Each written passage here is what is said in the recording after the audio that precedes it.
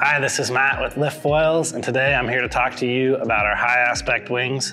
But this time I'm here to talk to you about the high aspect wings in regards to your eFoil. You know, there's a lot of information out there right now on surf foiling, wing foiling, downwind foiling on these high aspect wings and how amazing they are for that. But these things also have a pretty cool place on the eFoils. The eFoils, obviously, we recommend you buy them to start with the Surf V2 wings. That's a mid-aspect wing, turns real nice, super easy to ride. But these high aspect wings can take your eFoil to the next level and give you something completely different feeling on the water. These high aspect wings, the best way to think about it is they're more like a glider airplane. So these things want to hang up in the air forever. They want to fly forever. They want to glide forever. They're ultra efficient. Everything about these wings is designed to be as efficient as possible.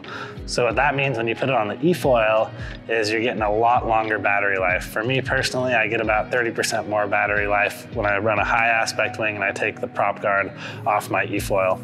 So if you're looking to cover a lot of distance, you know, be able to cross your lake or commute to work or whatever kind of long distance journey you've got in mind, the high aspect wing is going to be the ticket for that.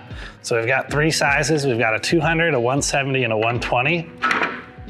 As you go from the 200 to the 120, you're going to see the aspect ratio increases the smaller the foil you go. So that means the smaller the high aspect wing, the more efficient they're going to be, but they're also, the higher the aspect ratio, it's going to be a little more twitchy, a little more challenging to ride. So I'd recommend if you're going to get a high aspect wing for your eFoil, start with that 200 high aspect. It's going to be the lowest aspect of the high aspect wings, which is going to make it a lot easier to ride.